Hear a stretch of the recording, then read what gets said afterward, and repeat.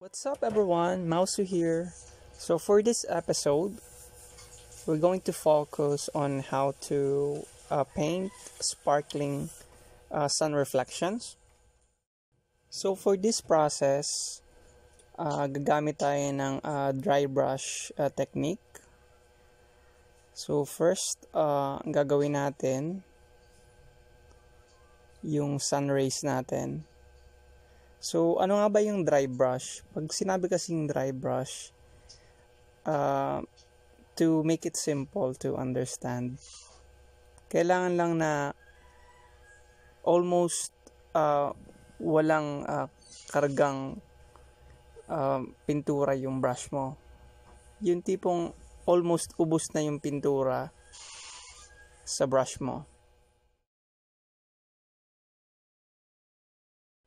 One easy way na kung paano mo i-condition yung brush mo to apply dry brush stroke is to dip it first to the paint that you're going to use. On this case, sa white natin siya sinawsaw first.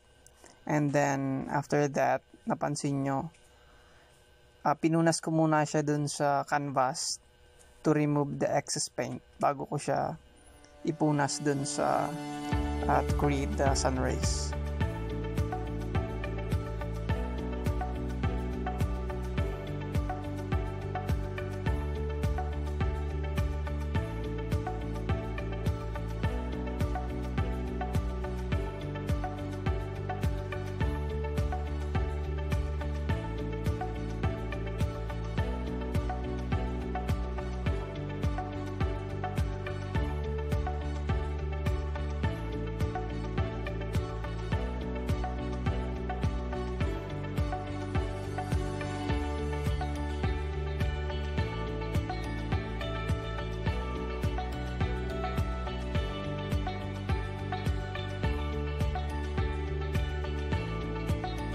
So, aside dun sa sun rays na ginawa natin kanina, kung mapapansin niyo yung mga sparkling sun reflections sa ibabaw ng tubig natin, kung mapapansin niyo, kung titignan, para lang siyang mga dots of white.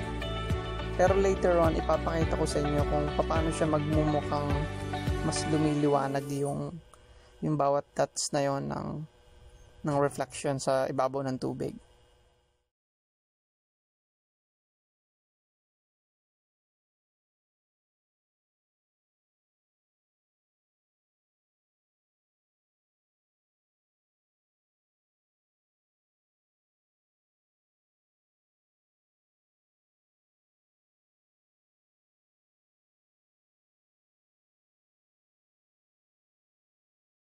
So for us to create that sparkling effect dun sa mga dots sa ibabaw ng tubig, so you just need to dip your brush to your paint and then remove the excess paint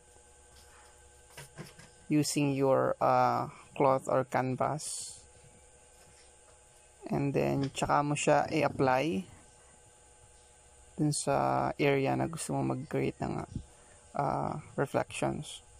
So for this process, dry brush siya. So yung radiance niya lang, malabo lang yung effect niya. And then next, dip it again to your white. And then this time, solid white. Lagay mo lang siya sa gitna ng radiance.